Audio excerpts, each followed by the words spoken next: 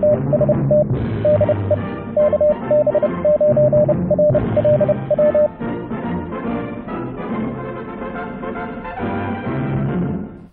YouTubers and fellow hams. Sorry about the really weird camera here. Using my GoPro and it's a little fisheye. Hard to get everything in that I needed in for this shot. But I've got my 705 sitting here on the desk. There's nothing hooked to it except for the microphone and an antenna. It's running on its internal battery. No USB connection at all. And I have my cell phone here. And I'm going to touch the screen of my cell phone and watch what happens.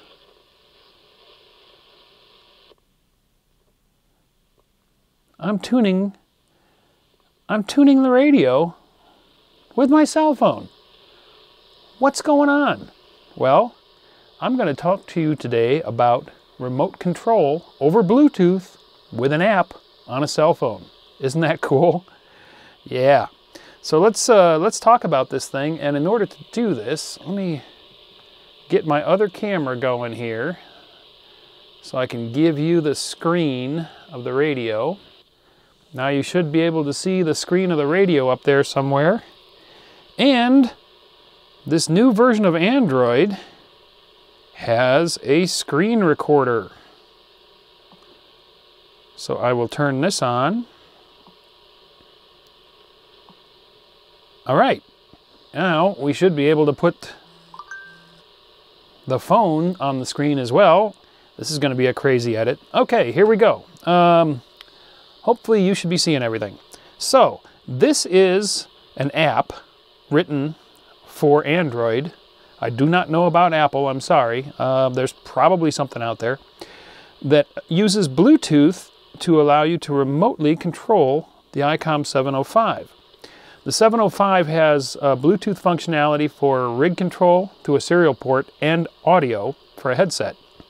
I haven't been able to get audio working to the computer yet. There's technical reasons for that. If I figure it out, I'll do a video on it. But as far as Bluetooth for rig control, that allows a simple app running on the cell phone, as you can see, to control the radio. And we can use the tuning knob and we can tune it. You can see I'm tuning up and down the spectrum there. I can do more granular tuning by tapping the bottom or the top of the knob to move it in increments. And you can set those increments down here, this green button below the knob. If I tap that, you can see we've got a full range of steps from 10K down to 1 Hertz. And right now I think I had it set at 1K because I'm in AM mode. Above the tuning knob, we can see the S meter, we can see the frequency, we can see the mode, and I can switch the mode. So let's go to upper sideband. And you can see the radio switched and you can hear it. Let's go to 20 meters. Because up above there you can see there's a band button. If I type that, 14 megahertz and 14200 USB. And there we go. Now we're on 20 meters. And I can tune around.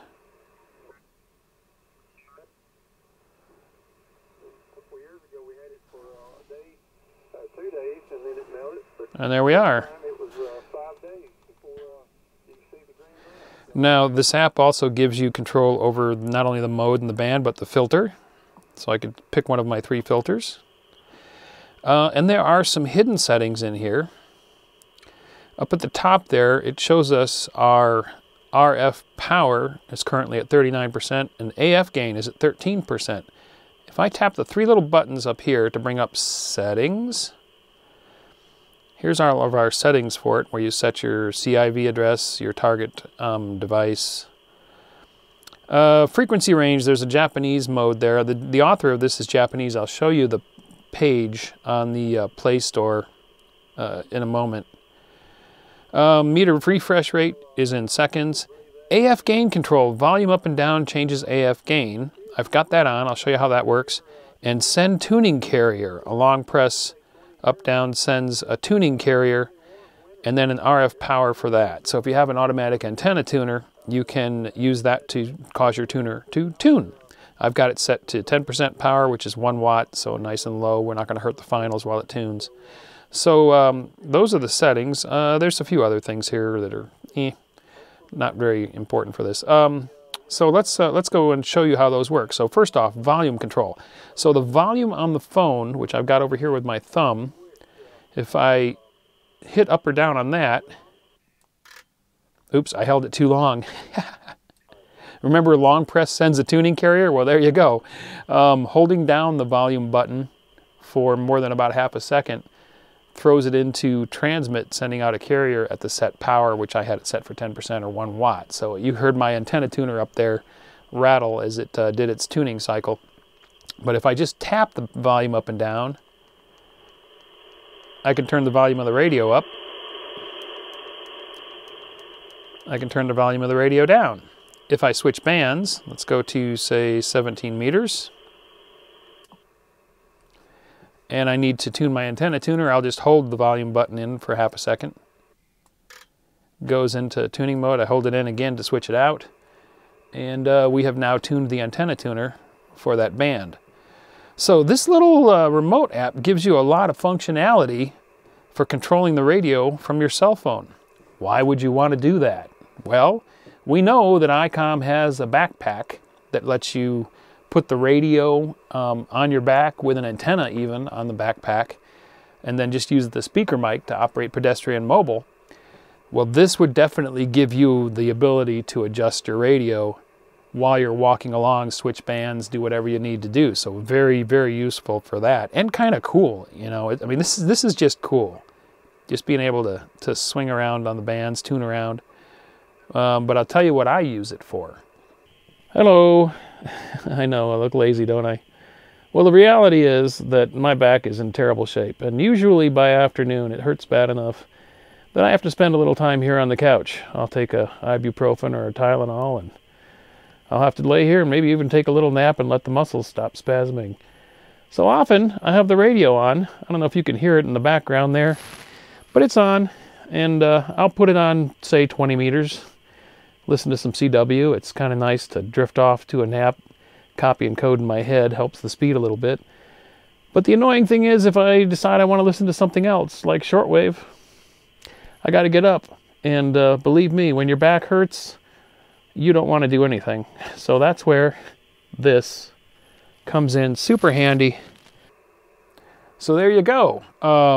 That's a pretty neat little feature, I'll tell you that. As you saw, for me at least, when I have to lay down on the couch, this is super handy for you know, listening to the radio, shortwave listening. Sometimes if I'm going to take a nap, I'll put it on 20 meters on 14.060 and drift off to sleep, copy and code in my head as I listen to the soda guys making contacts, or whoever happens to be around. So that's pretty neat right there for me. But if you were operating pedestrian mobile and had the radio in a backpack or on your hip or whatever, this would be a nice way to quickly tune and adjust it. Other uses for it, I have put a speaker in the window and sat outside to enjoy the weather, but I wanted to listen to Radio New Zealand, you know, and I was able to quickly bring the phone up and just switch the bands and tune around. So pretty darn neat, I thought. I figured I'd show this to you guys.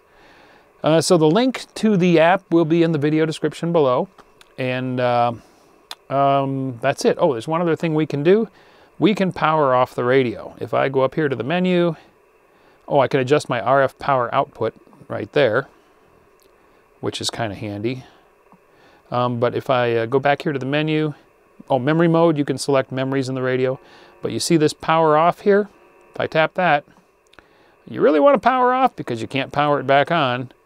Okay. And it shut the radio off. And with that, we'll close the video. I hope you found that interesting, and we'll see you in the next video. Thanks for watching. If you enjoyed the video, don't forget to give it a thumbs up. Also, if you're not already a subscriber, click to subscribe. Join us on the Facebook channel for discussion about the videos.